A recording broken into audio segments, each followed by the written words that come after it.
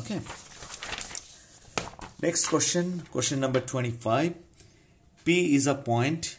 The coordinates is given, Cartesian coordinates. Q is the point this. M is the midpoint of PQ.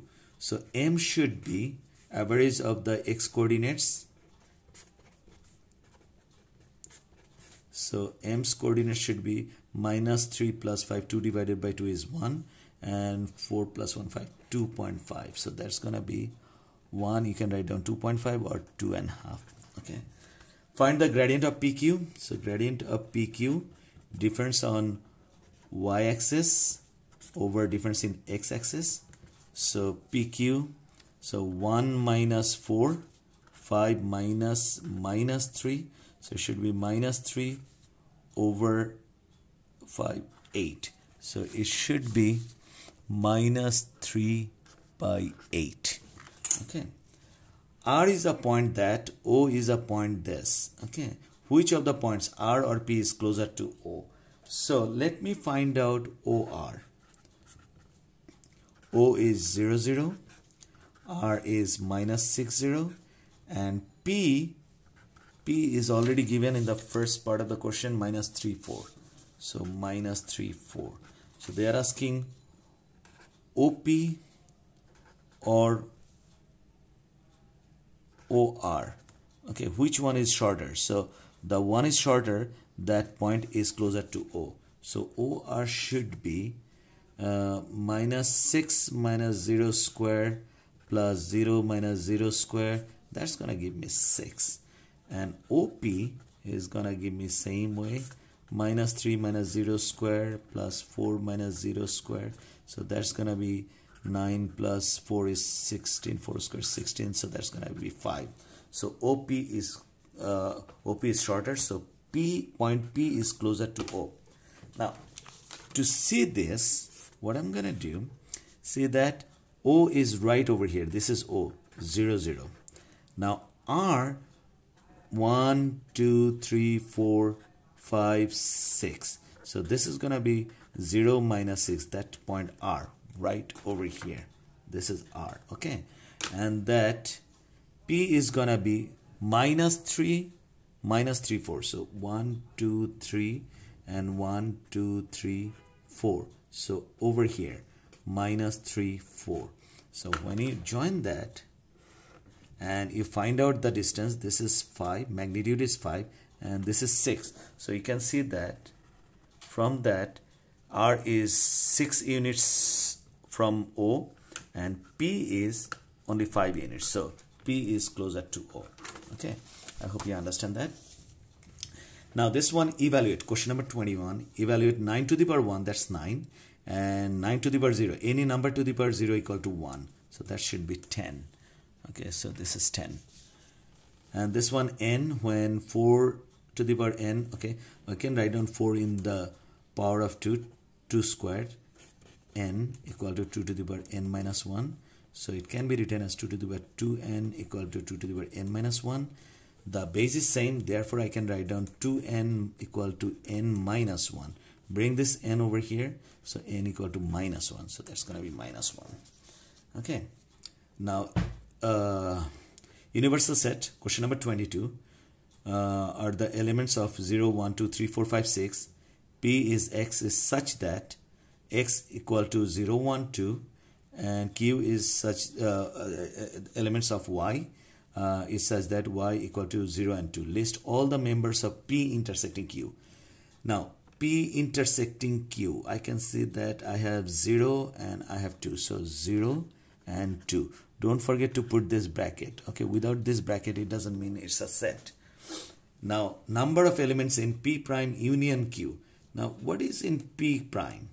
Now P has 0, 1, 2. Go to the universal set, 0, 1, 2. So 3, 4, 5, 6. So P prime is 3, 4, 5, 6. And Q, I know already it's 0, 2. And it says that P prime union Q. So union of that. So it's going to be 0, 2, 3, 4, 5, 6.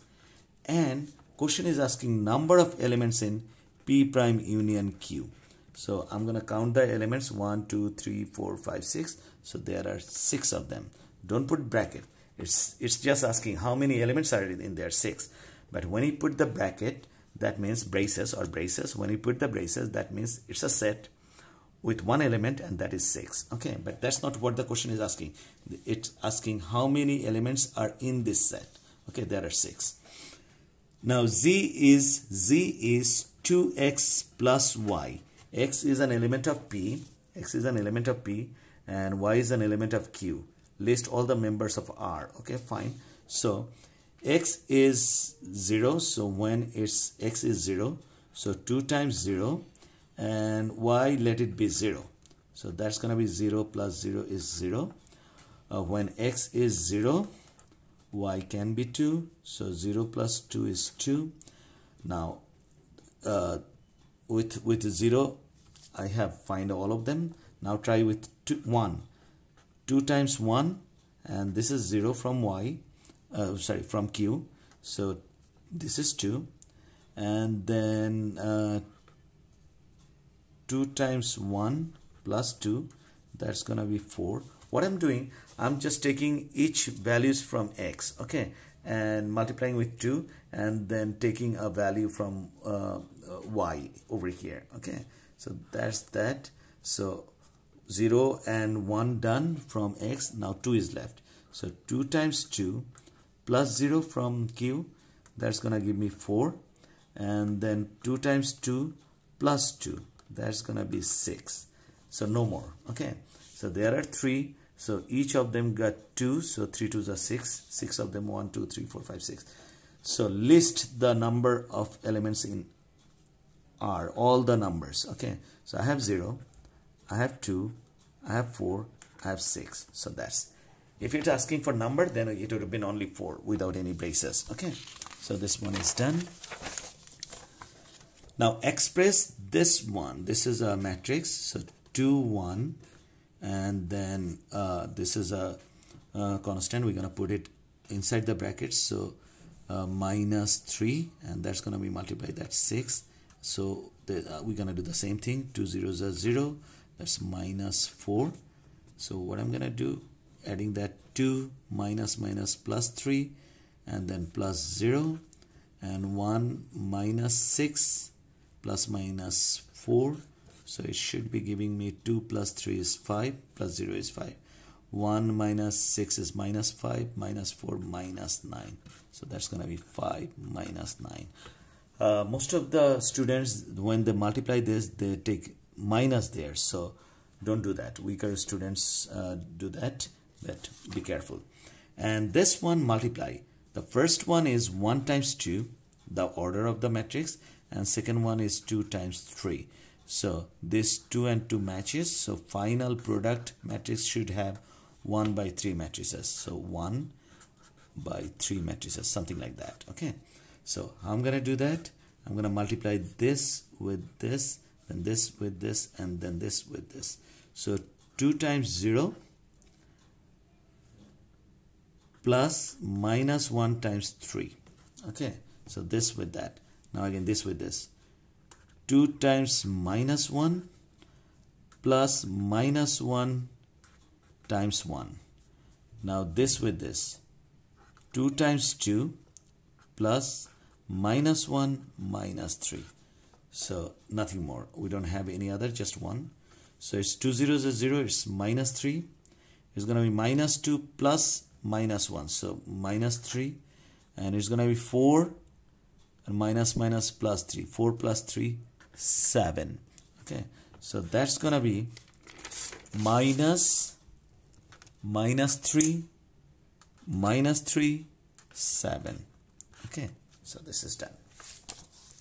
Now we are coming to this one.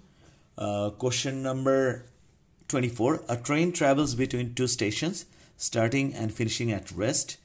For this journey, just starting from 0 and end at 0. Okay, for this journey, it accelerates uniformly from rest, from here, for first 30 seconds. So 10, 20, 30, for 30 seconds until it reaches a speed of 20.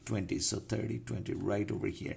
And its acceleration, it's already said that. So I'm just gonna put a line like that with a positive gradient.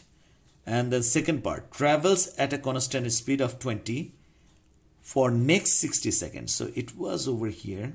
So next 60 seconds, 10, 20, 30, 40, 50, 60, right over here, 90, with the same constant speed. So at 20, I'm gonna join this up to 90. One more, 90. Okay, like that. Be clear, be sure. 10, 20, 30, 40, 50, 60. Okay. Slows down uniformly for the last 20 seconds. So from here 20 seconds, right over here it should stop. So I'm just gonna put it right like this. Okay, so on the grid draw. Okay, it's done while I was reading. Calculate the distance between the stations. So this is a trapezium, and distance equal to area under the graph, and in this case graph is the trapezium, so we're gonna use the formula of trapezium. Summation of the parallel side. Now this one, 90 minus 30, 90 minus 30, that's equal to 60. So this is 60 plus 0 to 110, so that's going to be 110, and this height is going to be 20.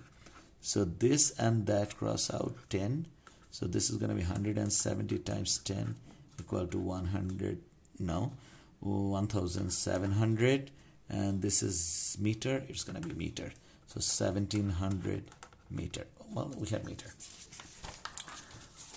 The last one, okay, it's a vector. In the diagram, A, D, B and ACF are straight lines. Okay, AC and CF in the ratio. So AC is 2 and CF is 1. This is not the length of that.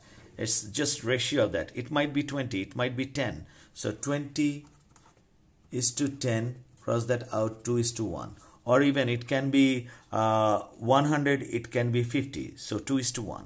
Okay, that's the ratio.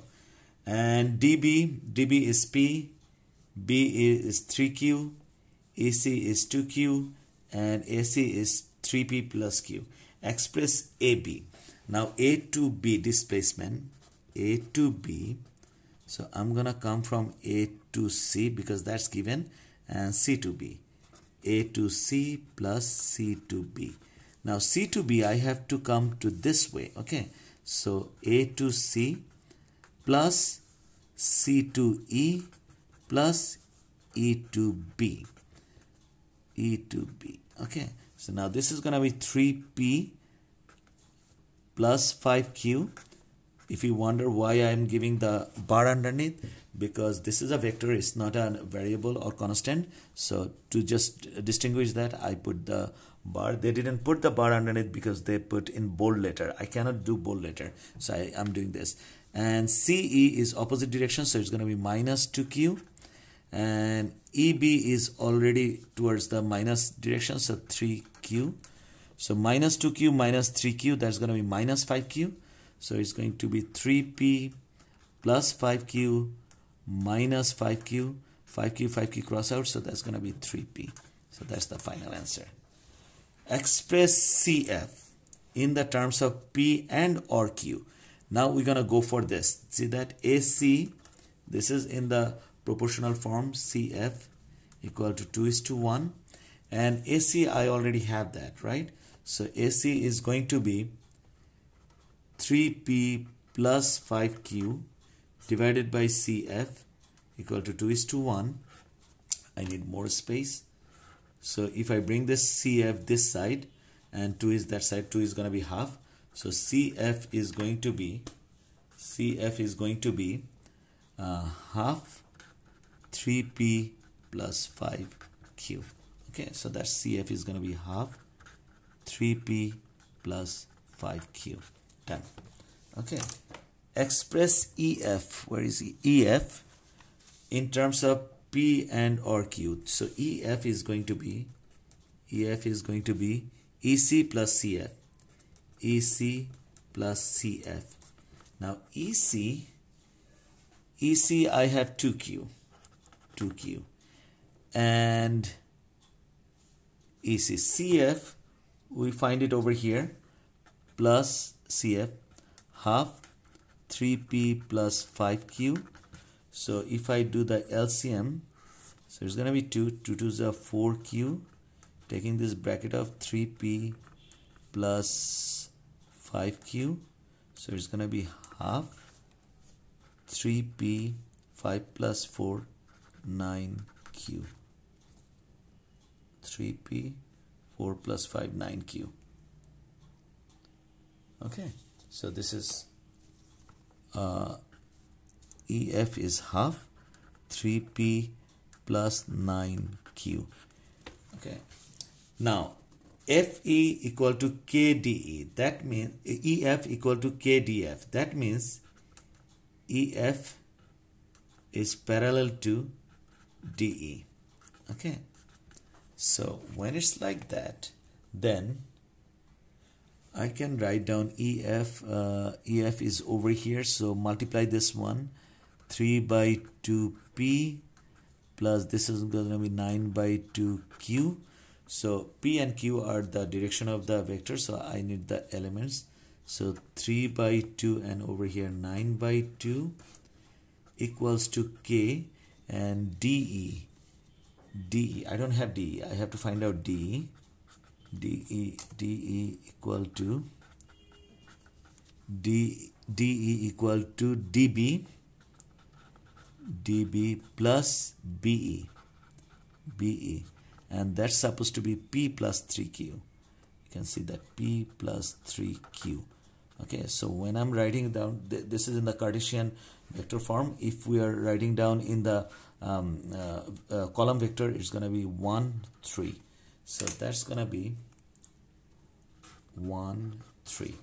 So 3 by 2 and 9 by 2, if I multiply that, k 3k. Now corresponding elements, okay, and this is equal sign, so they are equal. 3 by 2 equal to k. This way I got k's value is 3 by 2. If you go this way, 9 by 2 equal to 3k, so this cross out, so again k equal to 3 by 2. So it doesn't matter how you go, it's always 3 by 2. So this is done, this paper is done. If you have any question, leave your question in the comment box and I'll get back to you. Thank you, have a good day.